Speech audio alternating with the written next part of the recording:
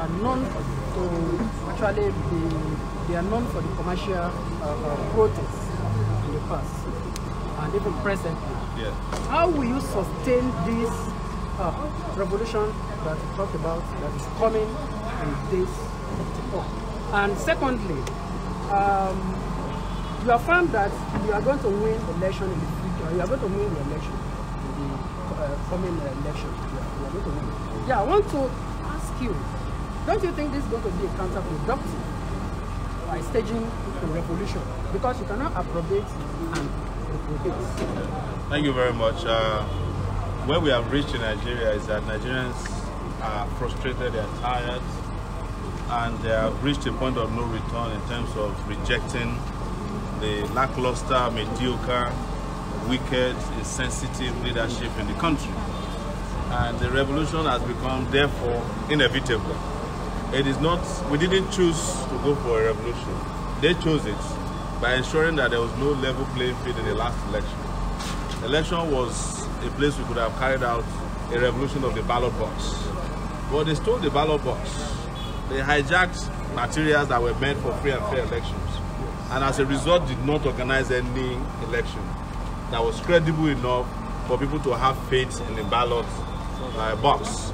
So people have asked that we take it to the next stage, not the next level, which is a fraudulent design to hoodwink our people.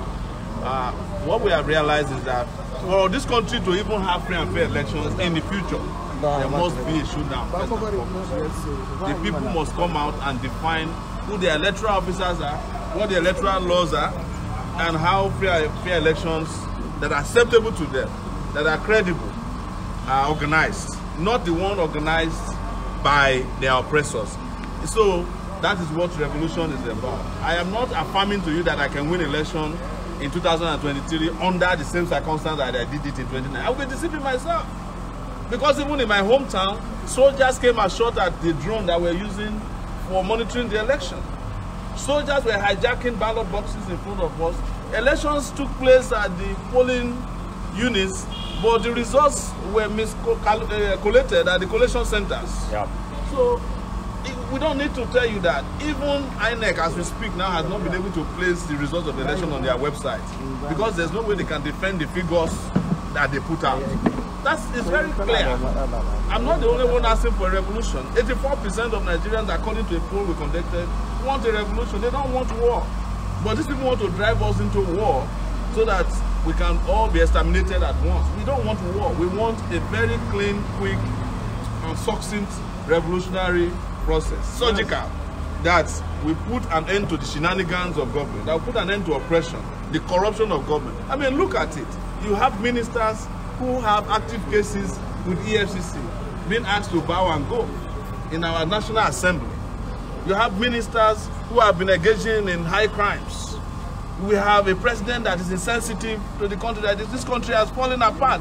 Nigeria has failed, except Nigerians bond together and bundle these guys out of our national space. We are wasting our time. And don't ask me whether I'm afraid or worried about the legal implications of what I'm saying. I am carrying out a historical duty. Only history can judge me, not a prosecutor or a federal judge. I'm not worried about that. I'm not worried about that. You can't kill somebody who's not afraid of death. And if I'm afraid of death, am I better than those people in Zamfara who are getting slaughtered every day? Am I better than those people who get killed by so-called kidnappers who just walk into the middle of the road with an AK-47, kill people and walk quietly back into the bush? Am I better than students who are getting rusticated for speaking out on campuses? Am I better than those kids who died before they could even see Nigeria that they wanted to badly be? Am I better than women who can afford to eat? Am I better than those workers who are not getting paid? Am I better than people who are suffering all over the country? No, sir. Did you by any chance spend your party's money to your own personal advantage? Never.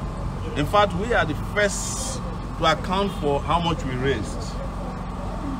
And after accounting for it, we place it on the internet so that if anybody has any challenge, they can raise the challenge. It's on the website of our party, aacparty.org, and my campaign website, Sowore2019.org. You can download all the expenses and revenue, and we explain where the money came from. The party has a separate account that I never touched. In fact, I contributed to, so there are two accounts. There's a presidential campaign account and there's a party account. The party account has different signatories from my campaign account. The campaign, my own personal campaign account existed before the party. Yes. That is why the media should not be lazy. But I know that a lot of the media in Nigeria is complicit because the explanation is there in the accounting. Every night I spend in Lagos, I pay for it from my personal money. You understand? I'm not a jobless politician. I'm not one of those politicians who rely on government money to run campaigns. But anything then that happened outside of Lagos, the campaign paid for. We explain everything. These things were itemized on our campaign expense that's online as we speak. When we released that account, no media house carried it. They were not interested. But the moment a lie was cooked up against us, it became headline. Because we are not only the enemy of the leaders of Nigeria, we are also the enemy of the media houses that they created. You want recently? Yes. Well, the discussion is public. I met Nnamdi Kanu in New York to discuss my concerns for Nigeria and to find out what are the grounds upon which we can have collaboration. Because I do not want Nigeria to break up. I've said it several times. I said it to him that if the entire continent of Africa as a country is not big enough for me, I'm a Pan-Africanist. But I also recognize that people cannot continue to exist under this laborious system of government we have and feel that they are part of Nigeria when Nigeria doesn't make them feel part of Nigeria. How many of you who are not even IPOP who feel part of Nigeria today? None. Because Nigeria alienates everybody. So that was the conversation we had, and that conversation was made public. There was a recording of all of our conversations. Of course, there was a private one where we had conversations that were private. I've always said it that I don't have any problem with IPOP. I have problem with the methodology they employ sometimes that seem to demonize other oppressed people. Because when you say to somebody is a coward because he's Yoruba, they don't feel good. But maybe they even like your strategy of fighting for freedom. So bring everybody together.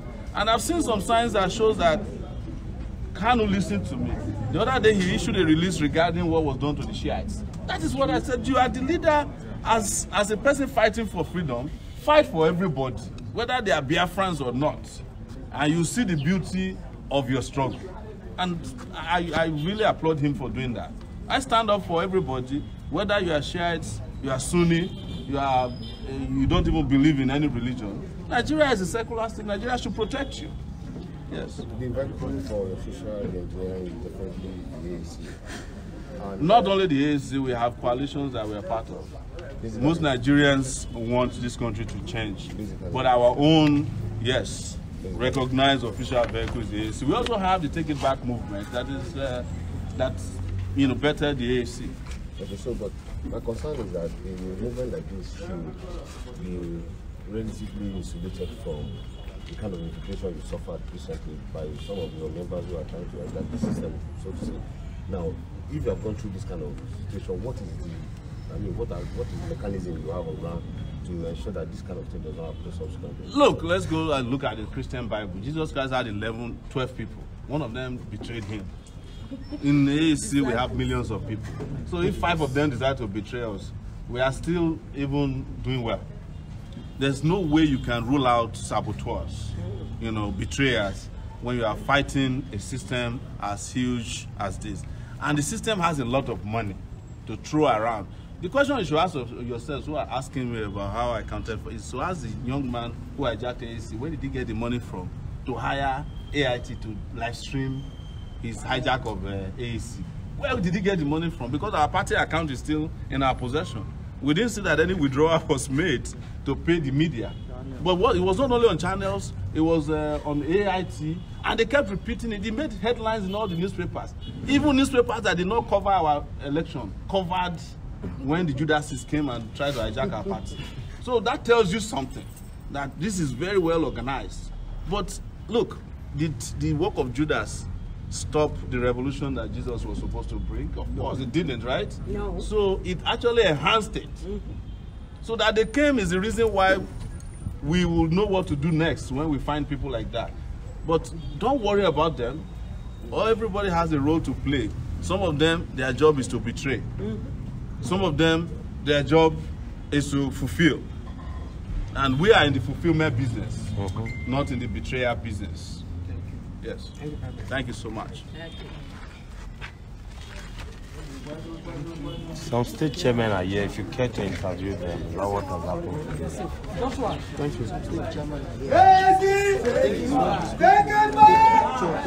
you. Madam.